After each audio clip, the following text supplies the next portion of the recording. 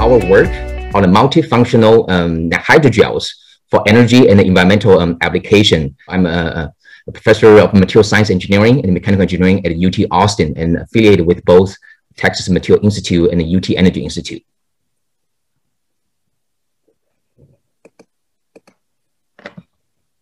All right, before I start with the technical contents, please allow me to share this first and most important slide, acknowledgement. So over the past years at UT Austin, I have been very fortunate to have worked with many outstanding graduates and undergraduate students, postdoc, and visiting students. So it's actually them who make the exciting research possible. And I'm also very grateful to have many great collaborators, both at UT Austin and other university and the national labs, for their strong support, especially Dr. Goodenough and Dr. Menthran. So both of them are my colleagues and faculty mentors, and also my collaborators. And also, last but not least, so the funding support to my research program, especially to on the energy storage part, supported by Department of Energy, DARPA, Lockheed Martin, and the National Science Foundation. So hydrogel are usually jelly-like solids with very elastic nature that are commonly recognized in our daily life, so such as the baby diapers, the contact lenses, and the drug delivery, and other biomedical applications. And if we look at the hydrogel more from a molecular level, so they are highly cross-linked network, capable of retaining large amounts of water and maintaining these 3D hierarchical, micro, and nanostructures. So there are many tuning knots that you can actually control the structure and the chemistry of the hydrogel. For example, you can change the different cross-linking mechanism through either chemical bonding or physical bonding. And this building block involved can be polymers, carbon materials, or even inorganic compounds. So it's actually a very accommodating class of materials with various different components or chemistries that you can actually indulge different properties into materials. So since I started at UT Austin about a little over 8 years ago, so we have developed a novel class of synthetically tunable nanostructured conducting polymer hydrogel. So they are hierarchically porous, structurally tunable in size, morphology, and porosity. So for example, as I mentioned, tunable elements for the gelation chemistry include different basic building blocks, different cross-linking mechanisms, and even with these various addictive materials that can be incorporated into gel materials to bring different functions into these gel materials. And this powerful gelation chemistry, so endows hydrogel with very tunable physical and chemical properties, including ionic and electronic conductivities, mechanical strengths, and controllable swelling behavior. And these properties can be encoded into hydrogel materials for exciting application beyond the traditional biological related applications to the energy storage, energy conversion, and also sustainable clean water productions. So in addition to their tunable synthetic elements, the micro or nanostructures of hydrogel can be explored as precursors or templates for architecting the three-dimensional frameworks of electrochemically active materials. And these unique interconnected power structure of hydrogel and hydrogel-derived materials, so they can actually be offering fast charge and mass transport while offering the large surface area. And more importantly, so the dedicated polymer-water interaction can also be regulated to achieve desirable water retention, absorption, and even evaporation within these hydrogel materials. So by better understanding such a structural derived property, so we have been able to enable this class of materials to become useful for several important energy and water-related sustainable technology, including energy storage and conversion, soil water purification and desalination, and becoming very responsive, adaptive materials for various energy and electronic-related applications. So next, I will be giving several synthetic examples to showcase how we can controllably synthesize this class of materials. So the first example is these 3D hierarchically porous nanostructured conducting polymer hydrogel based on the polyaniline. So this is actually the precursor that we use. So we start to use this phytic acid is naturally occurring molecule, which has the 6 phosphoric acid groups, so acting as both dopant and cross-linker.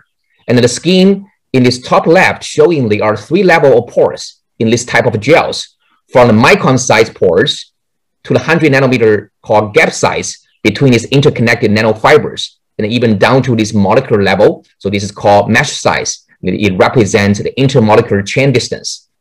And then to your right, so these are electron microscopy images on these gels showing highly interconnected network of dendritic nanofibers with a relatively uniform diameter, about tens of a nanometer. And this TAM image even showing that these 2 levels of pores that I mentioned here, that actually in both micron and 100 nanometer size that can be observed. And these actually is very tunable materials. Their surface area can be actually changed in tuning from tens to hundreds of square meter per gram. And also these gels have also very high electronic conductivity. The range can be tuned from a few to even tens of thousands of Siemens per meter. So this is actually done by this one step with these novel cross-linkers. So let me start with another example. So this second example is through supramolecular self-assembly mechanism. So in this case, we rationally select the CuPCTS. So this is copper thiocyanate, which has the 4 sulfonic acid functional group. So it can serve as both dopant and cross-linker. But during the polymerization, so this special cross-linker, they can align the polymer chains and self-assemble into these polypyrrole, starting from the monomer to these 1D nanostructures.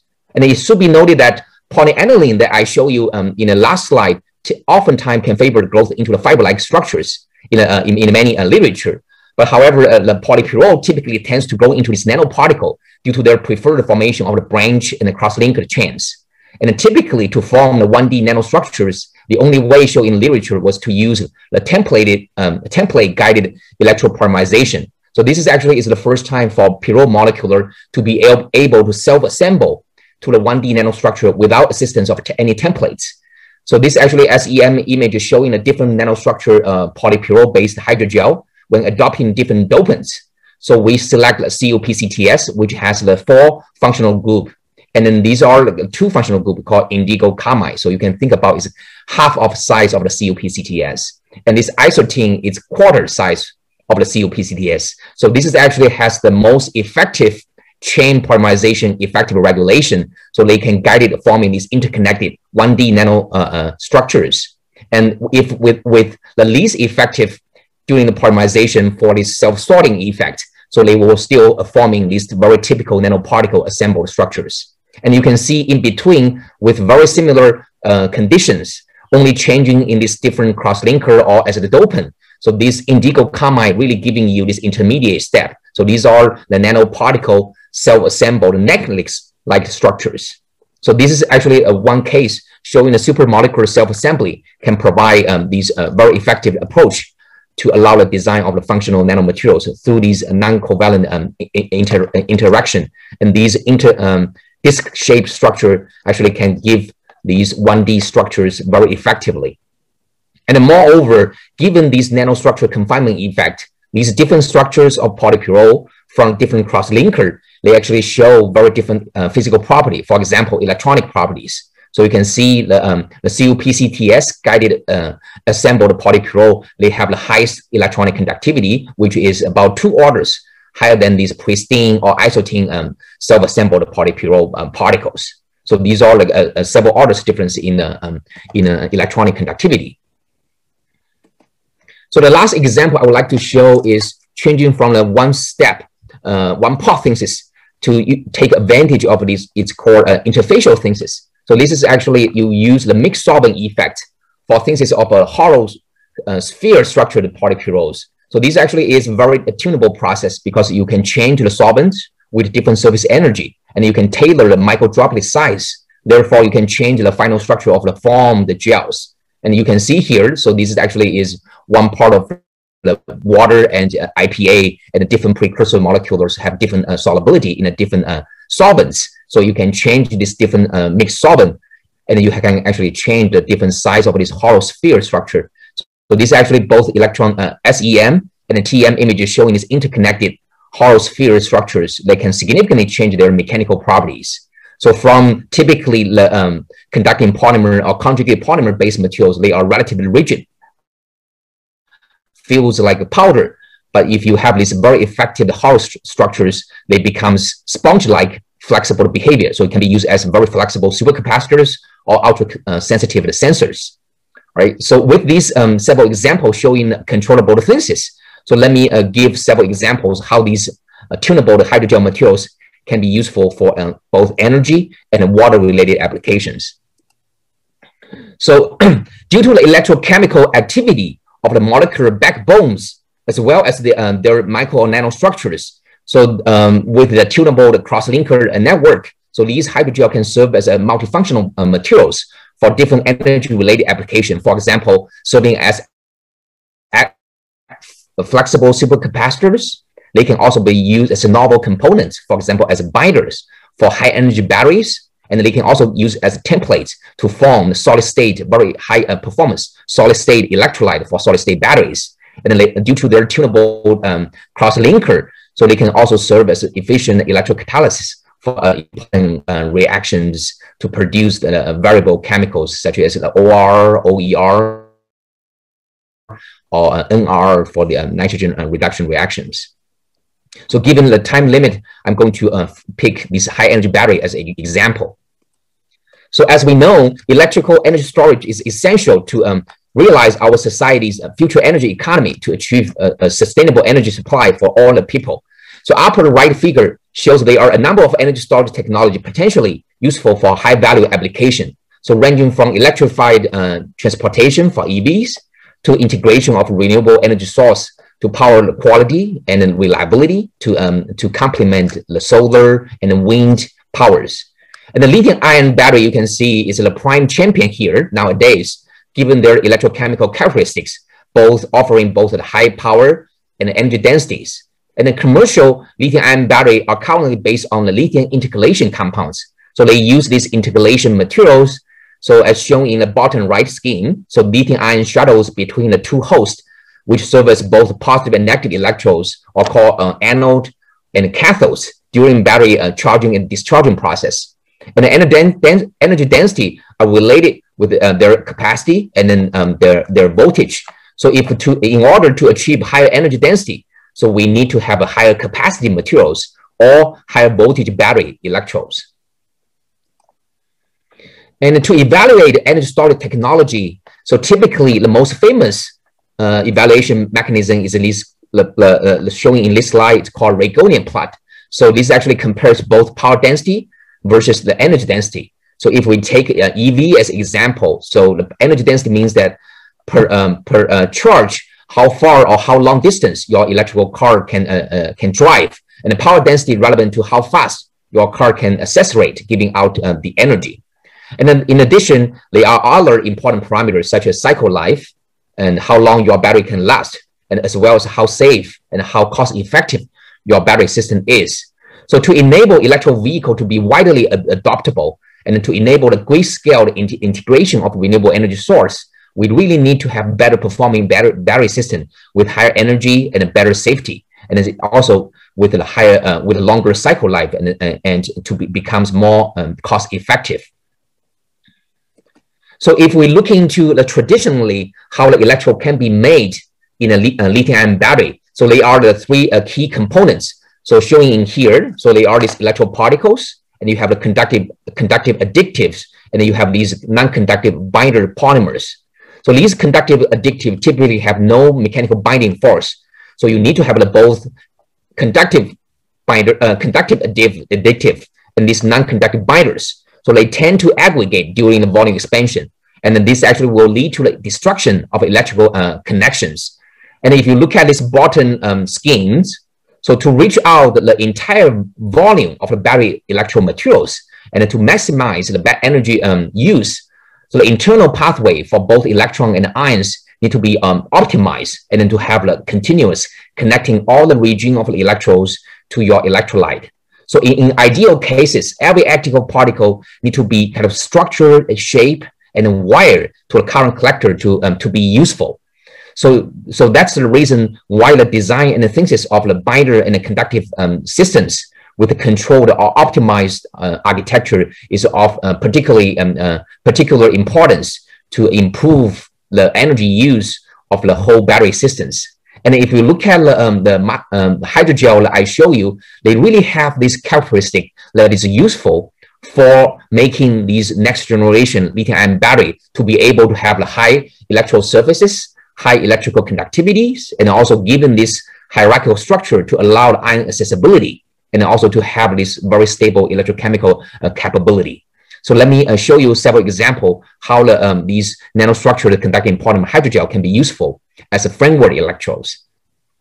So remember, I showed you in a previous slide that these conducting polymer hydrogels, abbreviated as NCPH, so they actually have these multiple level of porosities.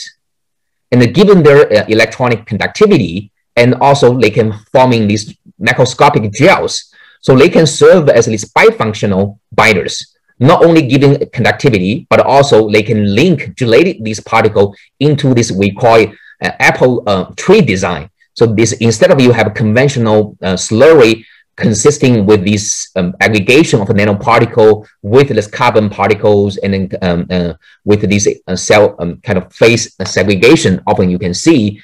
So these integrated monolithic electro framework can actually offer much better electrochemical activity and stability. So we actually shows in this slides is we use this anode based on the conversion electrodes. So these are based on the magnetite. It's very abundant in nature. So you can see the framework can serve as the very uniformed and also very powerful matrix to host these particles. And then there's this level, two-level interconnectivity, not only the macroscopic interconnectivity, and these gel can forming a very uniform layer of coatings onto your particles, so to avoid these particles to aggregate together. So this is very important to minimize this very sluggish electrochemical kinetics for the magnetite iron 304 type of electrodes. And you can see the comparison is very clear. So the control sample is by conventionally made with slurry process.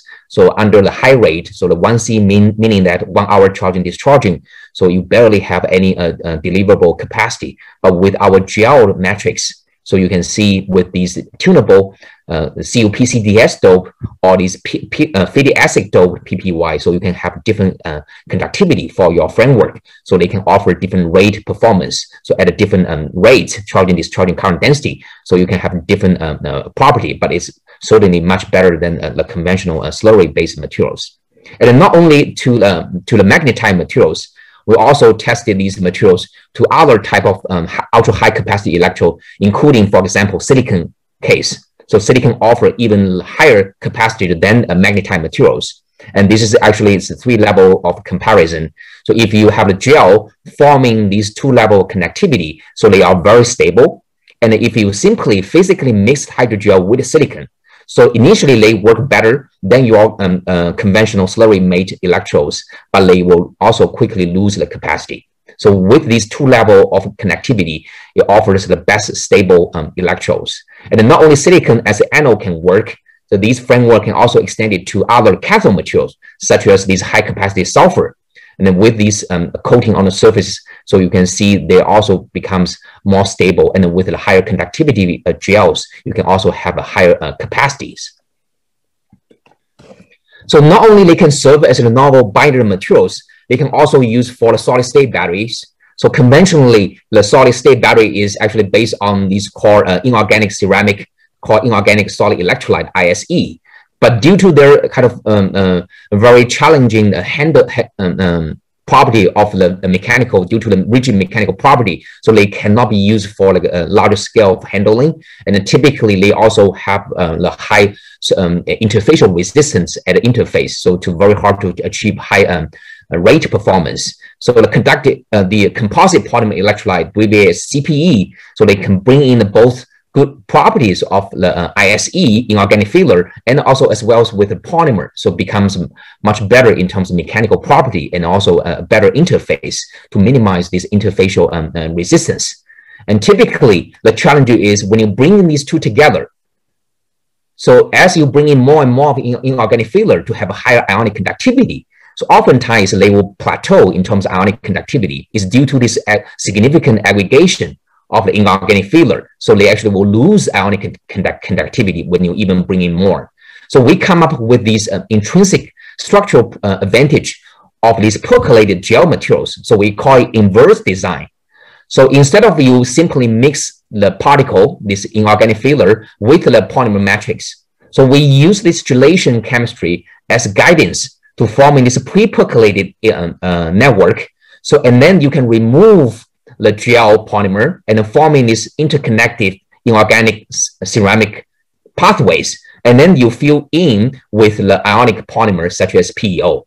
In these cases, you can actually you can avoid this significant aggregation. And what actually is showing here is you can see the LLTO framework is actually using this gel framework versus the standard way of making the nanoparticle, and then with the silica or pure PEO as baseline. You can see with the gel percolated network, the encoded from the structural advantage of gel. So you can have a much higher volume fraction to be coated and with a much higher ionic conductivity at room temperature to be useful for the device. And the last quick example is this gelation chemistry for the controllable sol-gel transition can also be used as the smart electrolyte. So this is actually take advantage of a thermal responsive property of small electrolyte for energy storage to regulate the gelation and this solution state to the gelation state. So at a higher temperature, your battery can actually shut down actively. And once the temperature goes down to the safe regime, they can actually reverse back to become sort of functional again. So this is very different from the conventional, you actually shut down, but it's going to, will not be able to reverse back to the working state. And this actually is take advantage of this tri-block polymer using the PEO, PPO, PEO tri-block polymer, and you can change this sol-gel transition temperature to show their kind of tunable properties. So for example, in these cases, you can see at a higher temperature, if this is at room temperature, so you can actually have the supercapacitor behaviors. But when you have the higher temperature, the electrochemical activity will be shut down. And then once you go in back to the room temperature, they will be back to working state. And this is actually very versatile because it actually can be useful for various electro materials and with various kind of ions to be able to applicable. All right, so I will use the last a few minutes to showcase some of applications in water-related application. So we have exploring these multifunctional gels to be used for solar desalination and atmosphere water harvesting applications. So given a time limit, I'm only just going to focus on the solar water desalination part. So as we all know, water covers over 70% of our Earth. A very limited amount actually is the fresh water we can use directly. And currently, a UN report shows that over half, about 3.5 or over 3 billion people experience this water shortage. So our various water purification technology exists, such as thermal desalination or reverse osmosis, but they typically depend on natural water resources. So they are only feasible in the coastal areas. So they are more suitable for large-scale centralized production of the water, and then typically involve high capital costs and a significant infrastructure and energy requirement. So for example, a typical seawater RO plant will require about up to 3 kilowatt-hour of electricity to produce about 1 cubic meter of water. And some of this distillation plant even use more than 10 times of the energy compared to RO membrane. So this actually involves significant CO2 emissions. So how to effectively utilize renewable energy for producing the clean water is another grand challenges. So the solar vapor generation, also known as the solar distillation, is a promising technology to produce clean water from the seawater and then through the solar powered evaporation process. However, the critical challenge of the solar vapor generation is the diffusive solar energy cannot meet the high energy demand needed for efficient evaporation of water. So they often require the solar concentrator to have the high evaporation rate and the collection rate of the water. So there are three main factors to decrease energy loss and achieve high efficiency to solar vapor generation. So first, you need to have a high evaporation area to have the high solar absorption, and also the heat localization need to be happening at a water-air interface. So you don't want to lose the energy to the bulk water. So, and then last is you wanted to have the water transport very efficiently. So once the water evaporates to the surface, on the surface, so the water can be pumped in to the surface to keep continuing evaporate. So our hydrogel actually is very unique materials. So they actually can offer all the benefits, including confined evaporations, and then branched diffusion and then aerial pumping of from these water, the hydrogel network due to their microstructures. And this is our first design that take advantage of the hybrid hydrogel. One component is called PVA, polyvinyl alcohol. These are hydrophilic materials. And then the other is polypyrrole. These are the solar absorptive materials. But what we found is very unique. Polymer gel network can reduce the latent heat, the latent evaporation enthalpy for the water due to these water hydrophilic polymer chain interactions. So this is actually is due to this very unique hydrogel water interaction. So in the literature, it's known as the 3 different states of water. One is called free water. The second is intermediate water. And as we know, if you have hydrophilic backbones, there's a very strong layer of water bound to due to the hydrogen bonding. So this intermediate water is actually very unique. So they are least kind of coordinated, and they actually needed less energy to evaporate. So to enable much faster evaporation rate. So this is actually the first finding in the literature. You can changing the water evaporation behavior. And what we're seeing is given this hydrogel, they actually also have, not only they are very effective in evaporation. So before our work, so all the prior record is centered around about 1.5 and 1.6, given their evaporation rate. And then once our hydrogels demonstrated, so we actually can achieve almost double of the literature record. And then also the hydrogel is actually can have the anti-fouling property. So they can be stably working over the a month level. And you can see effective solar evaporation. So once evaporated after desalination, so their salinity actually can be reduced by several orders of magnitude to be able to become drinkable. And we also demonstrated in our on top of our engineering teaching center. So we demonstrate this small prototype, and then for the continuous daily productions, and then these actually can have potential daily yield about 20 liter per square meter of these active materials. So it's efficient for a household of 4 people. And this work later highlighted by science. And then very recently, in the recent 2 years, we have expanded this direction through the more systematic studies. We show the hydrogel actually can have the energy nano-confinement effect. And then you can change the different hydrotability of polymer network.